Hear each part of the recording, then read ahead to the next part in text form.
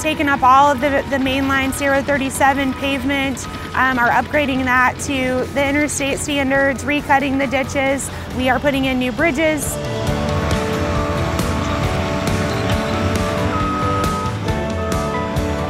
We started in the winter with removing all the existing asphalt and the concrete that was here.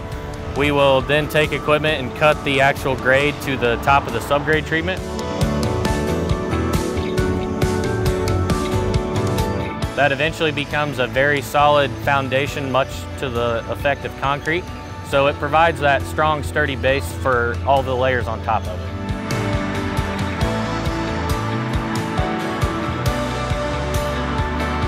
And then we'll come behind that with the concrete paver and put concrete pavement down, which is eventually what everyone will drive on. We're trying to work in those segments between what I call landmarks, the bridge.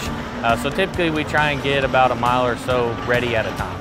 By the time we do the subgrade treatment, then the sub base, the under drain, the concrete paving, you're talking anywhere from 2 to 4 weeks by the time that process starts and ends.